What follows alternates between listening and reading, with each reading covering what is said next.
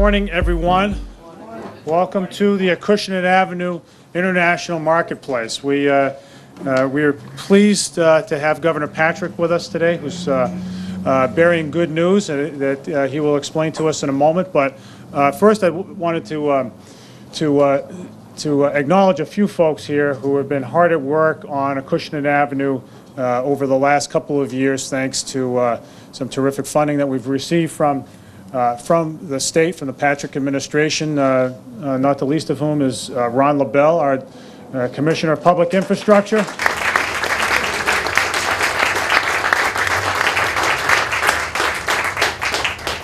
Our Director of Housing and Community Development, Pat Sullivan, who has joined us in the tent now.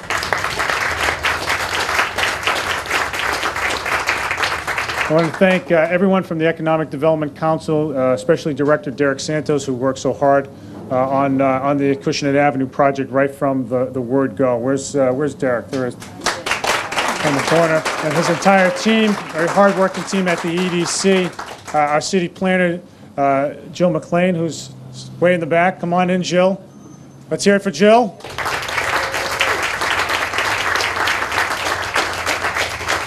And many others to thank. I want to acknowledge the folks from organized labor, a number of whom are here, Sonny, Ron Reum, others who have been big supporters of what we're trying to do in the city, not just on this project, but so many others. So thanks, guys, for all of your support.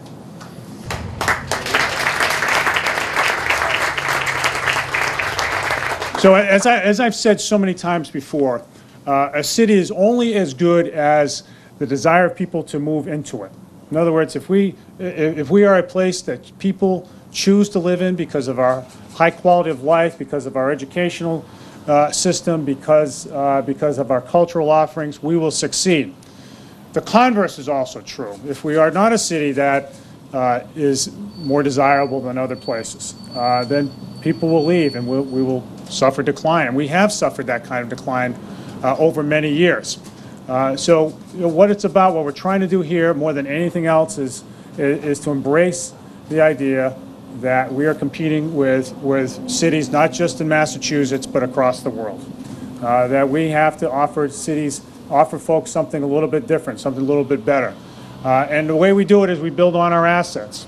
Much of what we do here is to embrace our strengths and accentuate them. It starts with our harbor. We have a deepwater port that is the home to the most successful commercial fishing port in America. We are positioning ourselves, thanks to the tremendous support of this man more than anybody else, to become the hub of the American offshore wind industry. We are a growing cargo port. We are a growing recreational boating port. We build our capacity and build our competitiveness by doing the kind of hard lifting it takes to reform an urban school system. We're in the middle of that right now. We're going through a tough patch right now, but there's no choice. We believe that in the long run we're going to have a school system that's second to none in the Commonwealth of Massachusetts. That's what we're striving for. We're striving for the kind of school system that will attract people to New Bedford and it will be the reason why people move into New Bedford and not out. And we're also trying to raise the city's quality of life all over the place. People are coming back to our cities across America and across the world. People are rediscovering the pleasures of living in the neighborhood in close proximity to friends and with chances to enjoy a real social and connected life. It's all about what cities offer that other places don't, that rural areas and suburbs don't offer, is a sense of belonging that can't be artificially made. And so our goal here in terms of quality of life is to make our streets more walkable, to make them more inviting, to make them safe. Safety comes first, of course, but so do the little things. The little things that we sometimes take for granted. Pleasant walks include nice trees, pedestrian lighting, nice streetscapes, surfaces free of graffiti and trash, and interesting places to go. We are here right now in a neighborhood that has great bones. It has walkable dimensions with preserved streetscapes, lots of retail that has been there and churned over the last 100 years, really, that has been an ethnic melting pot since the days when our textile mills were humming at full steam. And we're looking to rebuild that, to recreate that, because we know we're this far away from really making it take off. Over the last couple of years, we've gotten tremendous support from the state. We've grown jobs in the North End, in this area, because of it. We've also spurred private investment because of the state investment that has come with it.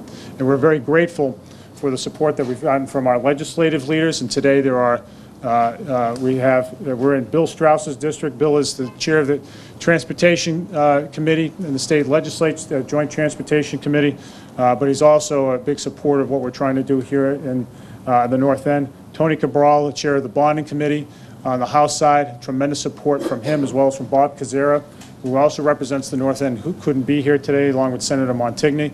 I want to also note Dana Ribeiro, the Ward 4 councilor, is here as well, all big supporters of what we're trying to do. The biggest supporter of all is our governor. Our governor recognizes that change is driven at the local level, that cities need to choose their own destinies, and the state can't step into the shoes of cities to make things happen. He realizes that much of the best, that state government operates best when it provides resources and guidance and service of the cities, the larger goals of cities. So it's true in New Bedford, it's true in Boston, it's true of every other city. His economic development strategy is perfectly phrased. It's choosing to compete. We choose, as we have done, to compete. The state will be there for us, and it has been under the Patrick administration more than any other gubernatorial administration in this state's history.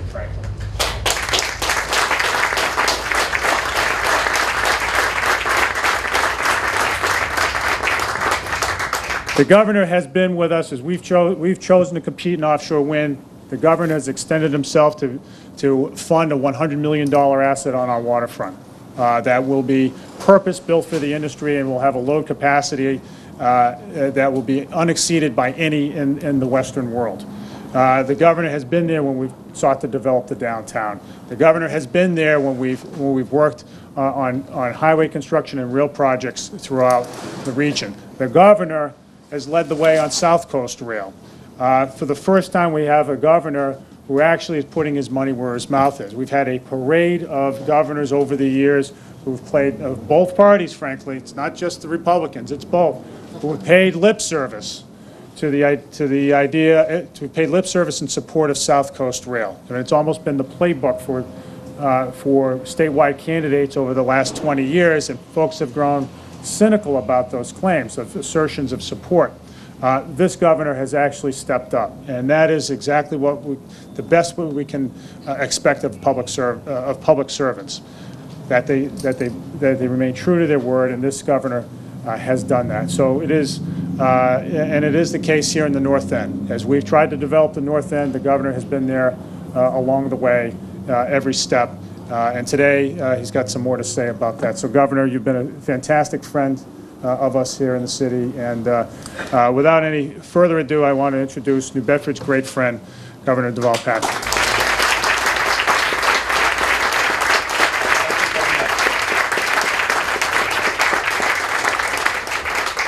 Mr. Mayor, Chairman Cabral, Chairman Strauss, Councilor Ribeiro, ladies and gentlemen, with an introduction like that, one of two things are about to happen. Either I am running for re-election, or the mayor wants another check.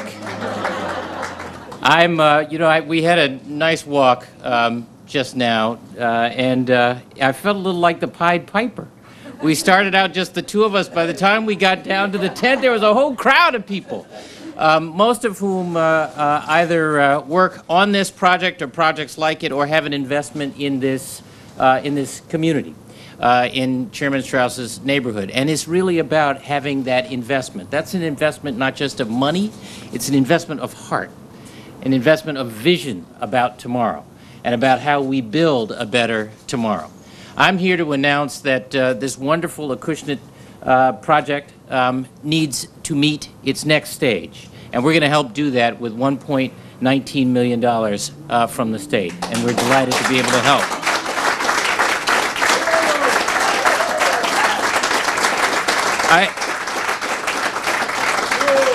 I want to thank, I want you to know, first of all, it's not my money. It's your money. And it's money, it's money made, and it's money, well, that's what I'm here about. It's money made available through appropriations from the legislature. So I want to particularly acknowledge the members who are here for their support of the Massworks program, which is an enormously high-impact program. It is about catalyzing private investment.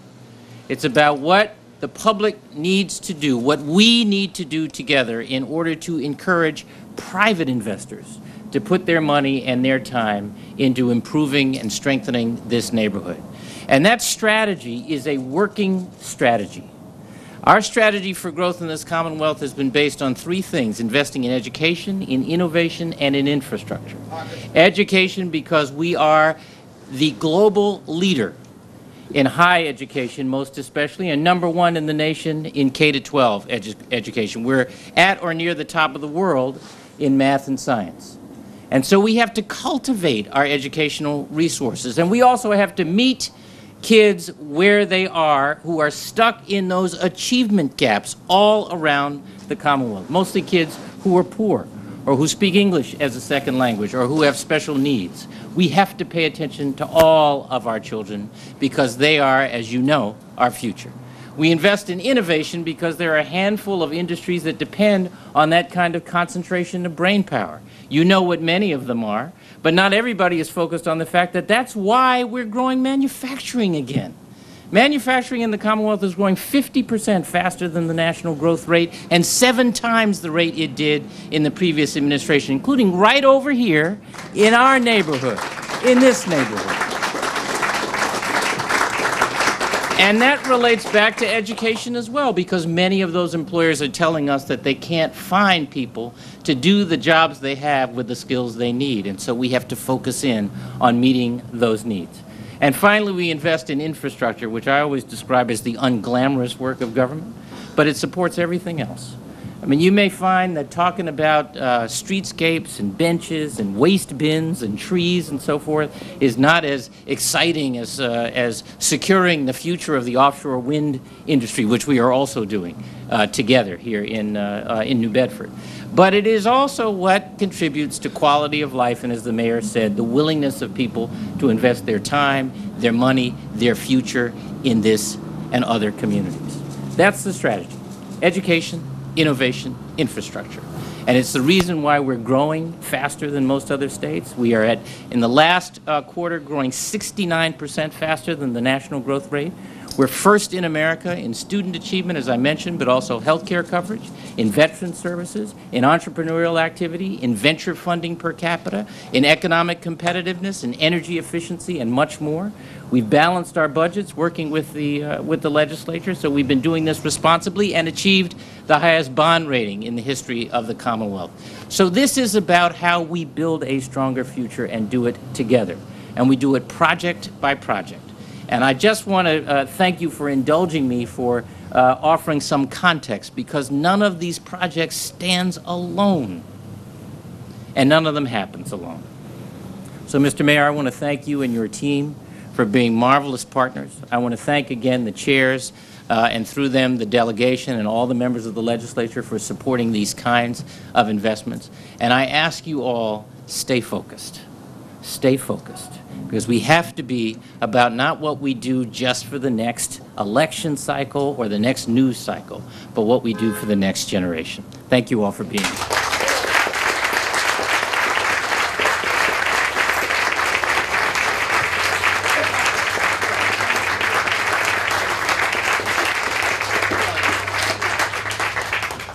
Governor, thank you. I can tell you here and now that we will use every penny of that $1.19 million well.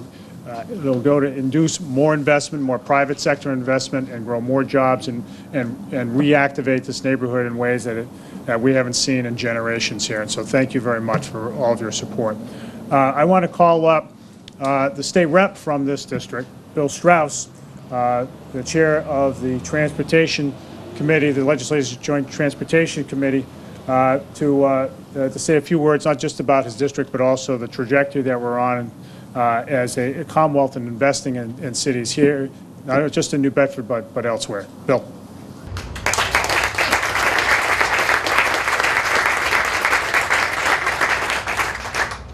Thank you, Mr. Mayor, and thank you, of course, to our constant friend, Governor Patrick, who in many ways, not just for New Bedford, but for the region, has kept our issues at the top of his list his entire term, 2 terms, as governor. The only technical correction I would add to the mayor's comments, I know you want to be bipartisan and it always has a place, but when we finally got a Democrat as governor, we began to have progress with South Coast Rail. It's just an observation.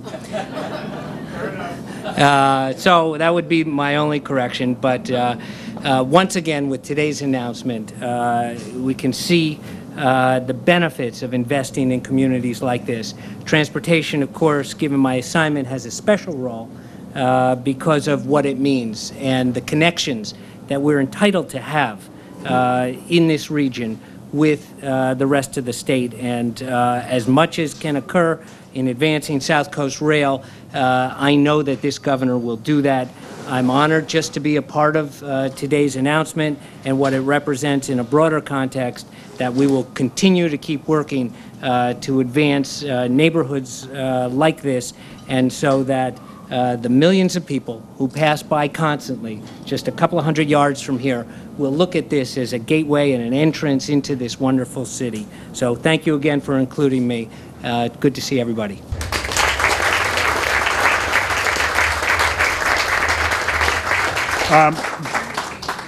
Another major supporter of the city's efforts to beautify its streetscapes and really to draw private investment is Representative Tony Cabral. Tony is not only represents more or less the southern half of the city, but he's also the chairman of the House's bonding committee, and like Bill Strauss, a huge supporter of the Massworks program. As the governor points out, this program wouldn't be in effect without the support of the legislature and the support of representatives like Tony Cabral and Bill Strauss. So Tony, thanks again for your support, and I ask you to come up and say a few words.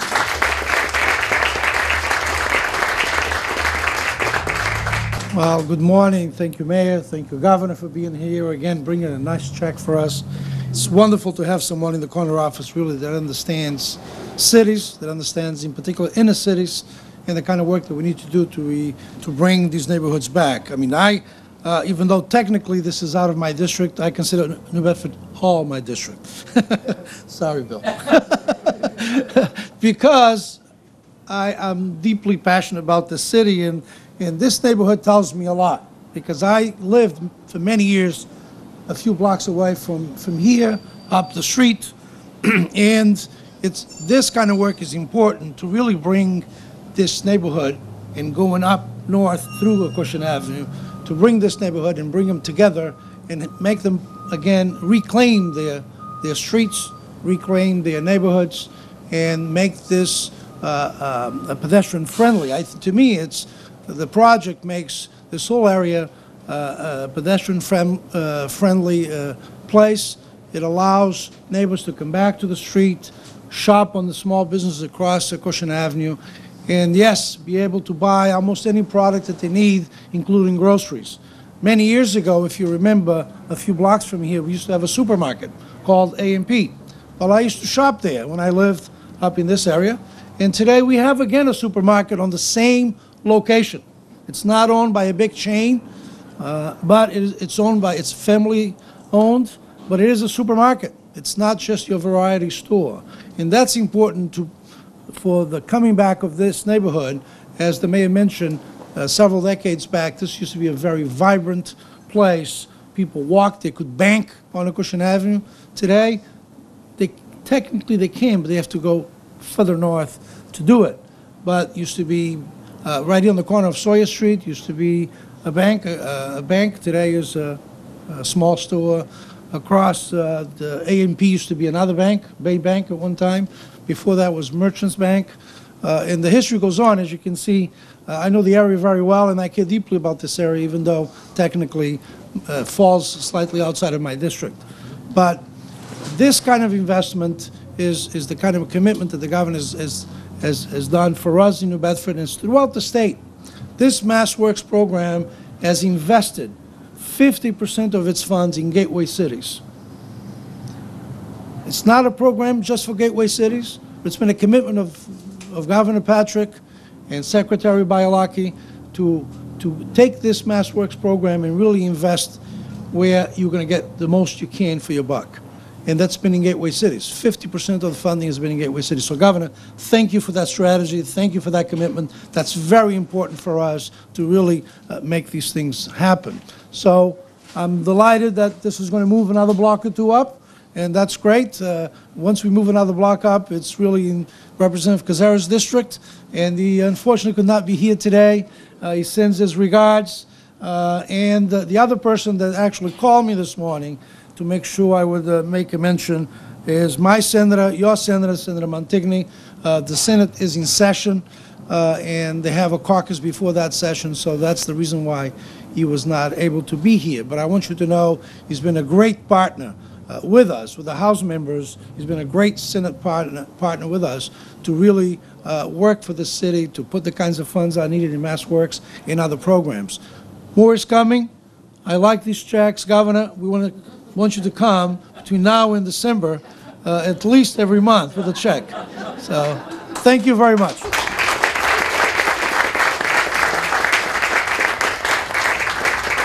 All right, thank you, Tony. There are two people that I emphatically wanted to thank today, and that is Secretary Greg Bialecki, who has done tremendous work all across the state and shepherding state support for projects like these and so many others. And I know the governor feels especially proud of the Secretary's work in spurring investment, all sorts of investment across industry sectors throughout the Commonwealth, and it's happened here very successfully in New Bedford. We owe Secretary Bialecki a debt of gratitude for really digging into the details of this project and so many others and finding a way to make it happen.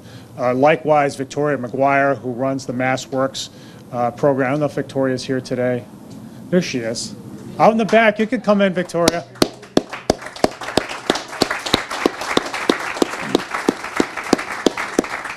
Victoria's been a huge supporter of New Bedford. She has gotten to know us very well over the years and has really made things happen for us. So, Victoria, thank you very much for all of your great help.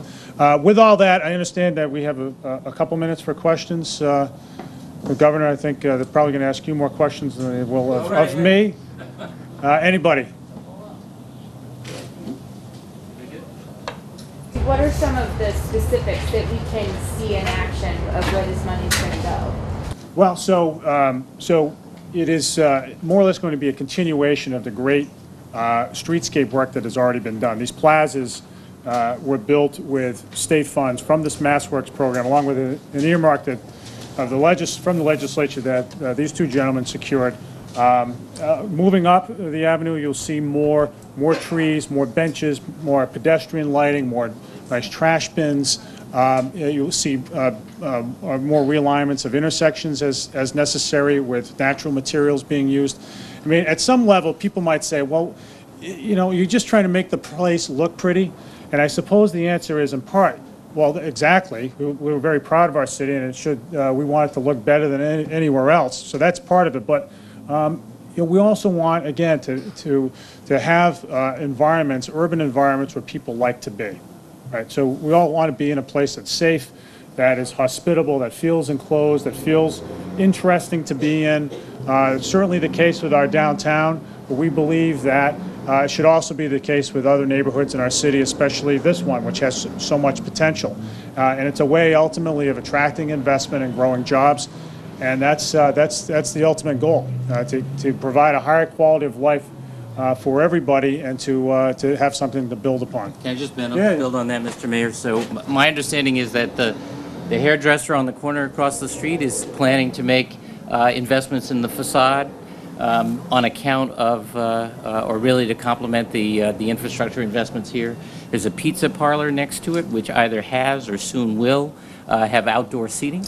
as a part of the sidewalk. I guess you've allowed or are going to allow. Maybe you don't know this yet. Yeah, sure. Sidewalk dining. We had a chance to visit what will be the Cape Verdean Cultural Center. In a theater, an old vaudeville theater on this side of the street. I guess that'd be the west side of the street going up, where they're going to put considerable investment in over the next several years. The Salvation Army building, you told me, was coming down, is down, and the developers is making plans for that space. And this is the point. We are looking at how to put public infrastructure investment in a way that catalyzes private investment, improves quality of life, and creates jobs. Is there an estimated return on this investment? I mean, you don't throw more than $1 million at something without an expected return. Yeah. Victoria probably knows the answer to that, but she's hiding out there. Hey, Sean. I mean, I think it's safe to say that the return is over many years. It's not, it's hard to quantify. And I think it's, these investment decisions are carefully made by people like Victoria and as well as Greg Bielecki. The question was about return on investment, Victoria. How much, the extent that you can describe it or even quantify it, will private investment be induced or catalyzed as a result of this public investment? Well, we look at two things. Come on up. Go ahead. Come on up. When we're evaluating projects like this one, and especially ones that are linear and impact entire neighborhoods, we look for two things. We look for partnerships with the city, and the city has made an enormous investment of their own time and services and money. So in our minds, that's a great partnership, and already we're using state dollars to the best way possible because the city's partnering with us. We also look for return on investment with private investment in new businesses or keeping existing businesses here and allowing them to expand. So the city has provided us with some estimates. $100 million could come from this. Will it happen tomorrow? Probably not, but you'll see incremental change, and that's what these long projects are designed to do, is to help support the small businesses, restore a storefront or do something like that will help bring new traffic down here, and also connect to the Market Basket and the Fairhaven Mills project. So I think that you'll see a ton of improvement over time. How to quantify it is tough, but there'll certainly be new investment along the corridor. I have a question for Governor Patrick. Is this just to help the businesses that are already here? Do you see a potential for job growth, more businesses growing and coming on board with this investment? We do, and I think the converse is true. If you don't make these investments, the businesses will go, and the people will go. It's a kind of a virtual cycle. And you also have to, I think, see the connection between the north end and the neighborhood closer to downtown, as Victoria was saying. It doesn't happen immediately in every case, but it happens over time. And it's a demonstration to the many private investors who are here today and others that this mayor, this team, and this governor care about the future of this community. Mayor Mitchell, I have a question. Initially, $6 million was needed for the second phase of the project. Is this part of phase 2? And if so, where's the other 4.8? Oh, the skunk at the garden party. All right. So no. Look, these things happen. These things happen incrementally, and there will be city investment that comes along with it. What we're trying to do, as the governor tries to do, we all try to do in government in this era, in an era of diminished resources, is to stretch every dollar as far as it can go. So what we have done is sharpened our pencils and figure out what are, in our view, the highest yield features of this project. Highest yield in terms of potential job growth and potential growth to attract, potential for attracting visitors, and that's what we've strived to achieve. Everybody good? All right. Great. Thank you, everybody.